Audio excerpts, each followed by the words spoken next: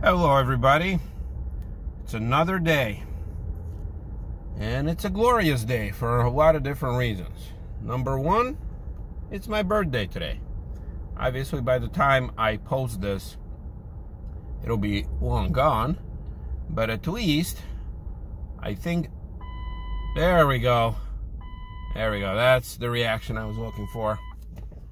So, I've been living with this thing for probably 2 months by now. I posted several videos about it and several different repairs and different attempts and this and that. And so far, although I did manage to get this thing to stop beeping for, what, a week and a half? All right, there we go. Let it out, car. But still wasn't able to get it off here for good. So today is my attempt to do just that. I replaced the driver's side seatbelt pretensioner. That did it for about a week and a half until it threw in a code for the passenger side seatbelt pretensioner, which I got.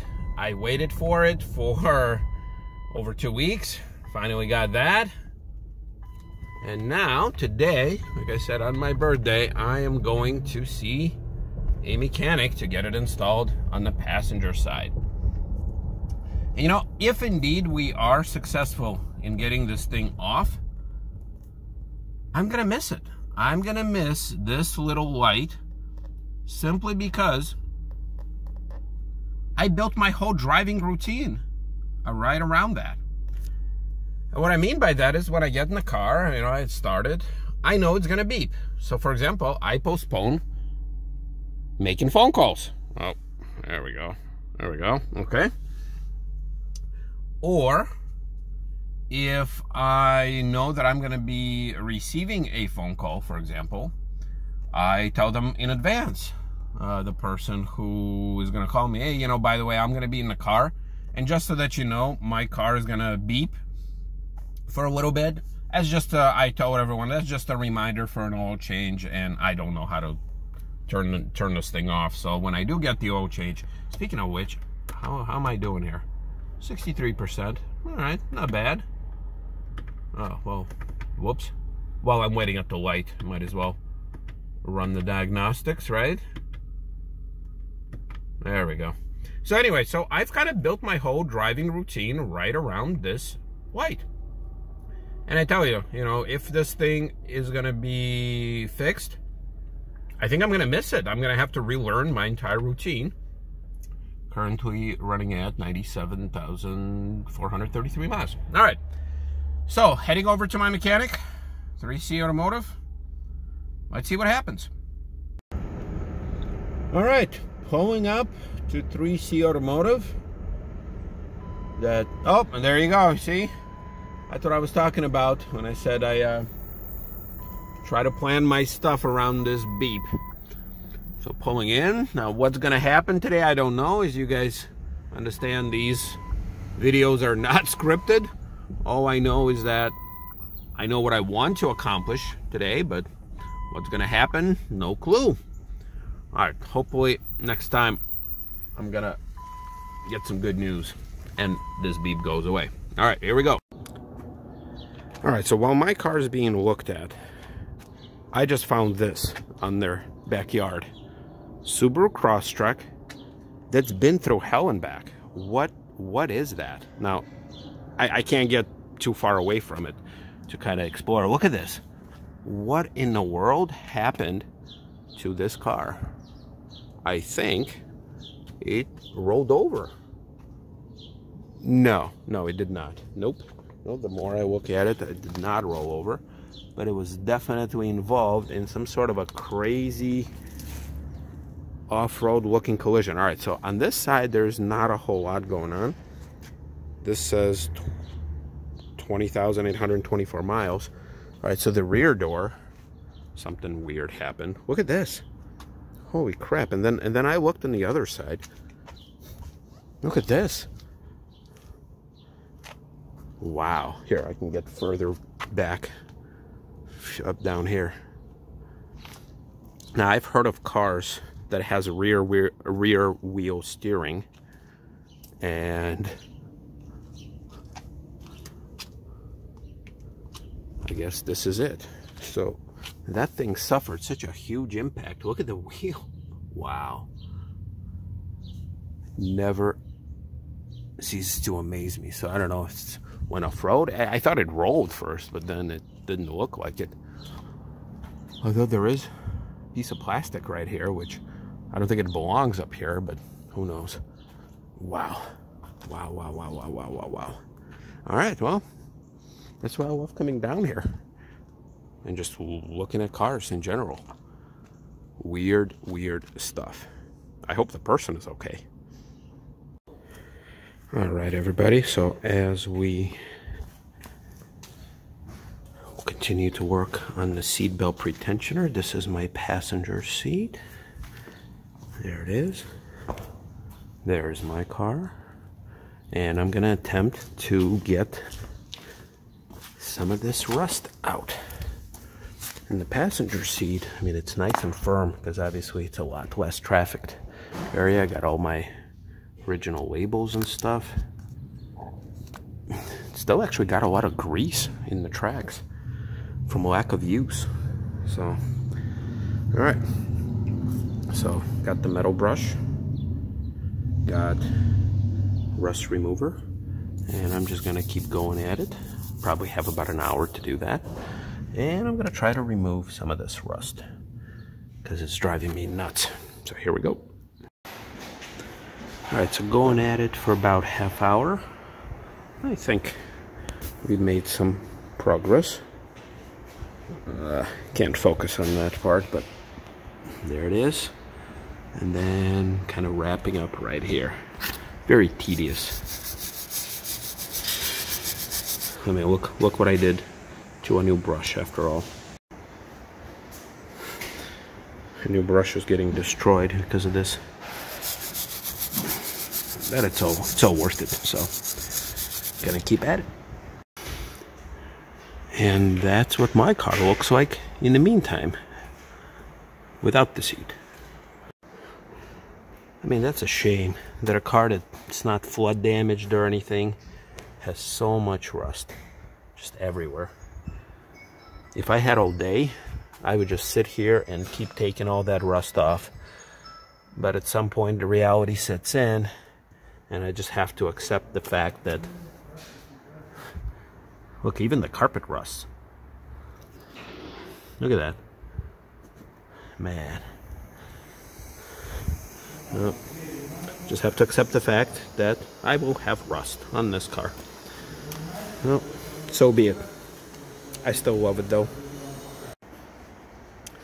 But although the inside is rusty, this is my battle right here, and I think I won this one. Let's see. Just got to work a bit on the inside. A little bit of this, a little bit of that. A little bit of left, a little bit of right, and then probably just gonna keep working on these for the time being because taking a little break here. But man, I love how this seat is all nice and not worn. Although it's got a few creases, but you know, nothing major. And this is the culprit. This is the original seatbelt pretensioner that got pulled out. It's got a little different color plastics here than the one that I got as replacement. And I'm not sure if, well, look at all the fuzzies in there from the seatbelt going back and forth for 14 years. Look at that. So I'm guessing the problem is with these is this sensor or possibly this connector. But anyway, and here's the question. How do these rust? Like, why is this bolt rusted? Like, really? It's inside the car. It's not even on the floor. What is going on here? Or are you telling me that the car flooded up to the window line or something? I just think that Ford used really cheap bolts. Like, I can't imagine. Come on. There you go. Just can't imagine this being the case. And looks like this is why they include a little decorative piece as part of the packaging, because as soon as you start messing with this, it rips off. So, oh, wait a minute, I'm sorry. I made a mistake. This is what sits on the floor. All right, never mind. It's that what sits above the window line. See, I made a mistake. So this is fine. But still, you know, it doesn't matter. I don't think my car's been flooded. I really don't. But yet, it's still rusty. So, oh, it is really hot. So anyway, I hope that this will resolve the beeping. Still got to do a few things on the seat. And we'll take it from there. And this is the buckle, or the lockable part. Here's the part number in case if anybody wants to replace it. There's a date code right there, September 30th or September 3rd of 06, which does match this car. I'm starting to wonder if this is sun damage or this is just people who used to buckle up before me. And look, it actually does look like it's falling apart a little bit. Like, I don't know if it should be doing that. So look at this, it's actually... Well, here's the connector. In case if anybody wants to do this themselves, but I highly advise you don't do that yourself, because it's a giant pain. So, it's been going at it for about, I don't know, an hour and a half at this point. So, get a mechanic to do it for you. So guys, I am test driving my car right after the repair.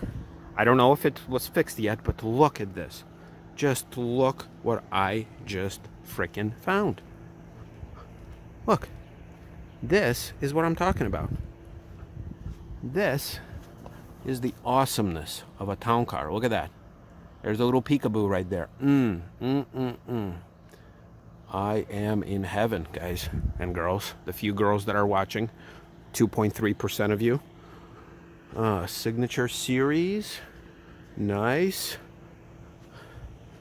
I don't know, what is this, 90 to 97? I don't remember these things off the top of my head.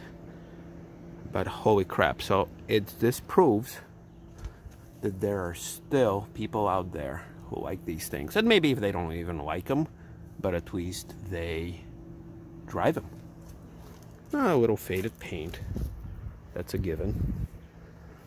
Signature series. Yeah, so you see, as I'm driving around, making sure that my airbag thing is fixed. Look at that. Isn't this the most wonderful thing? I think at this point, this is like a third one or maybe a fourth one that I found. It's got leather seats, no moonroof. Probably somebody's gonna come out of their house right about now asking me why am I filming their car, but it's okay,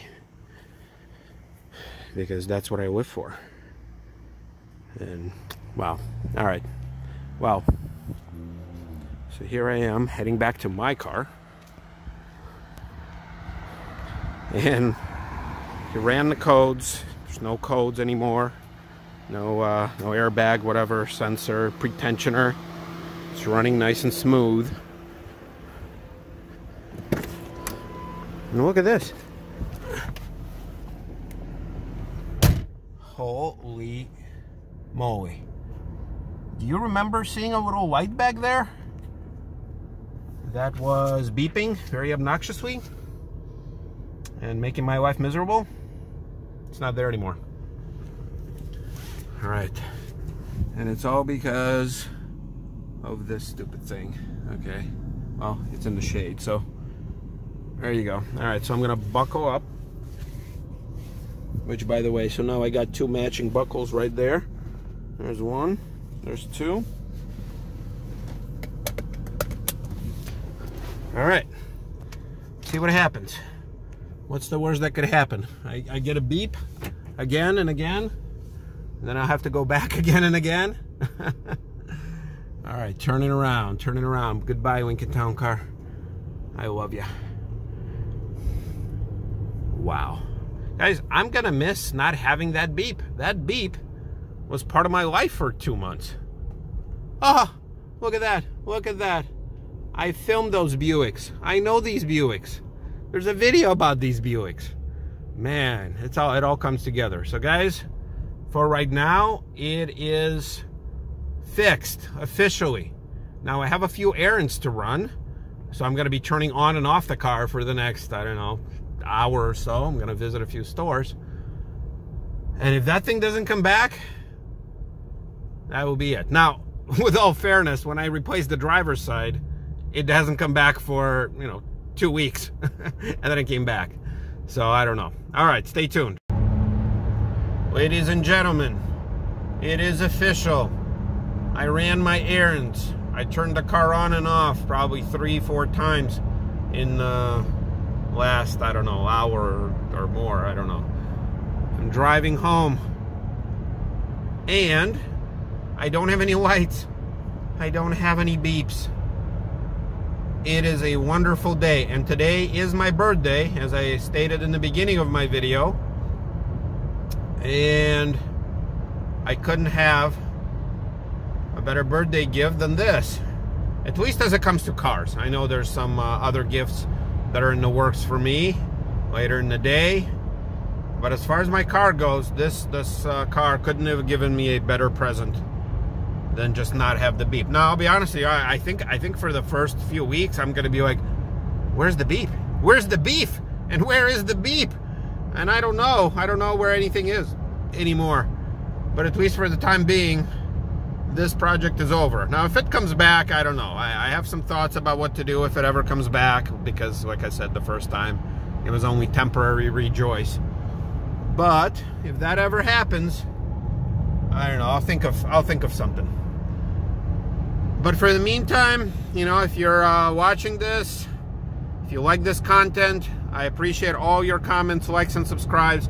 I'm by no means an expert in cars or history of cars or Lincoln Town cars or nothing. I'm not an expert. I'm an amateur at best.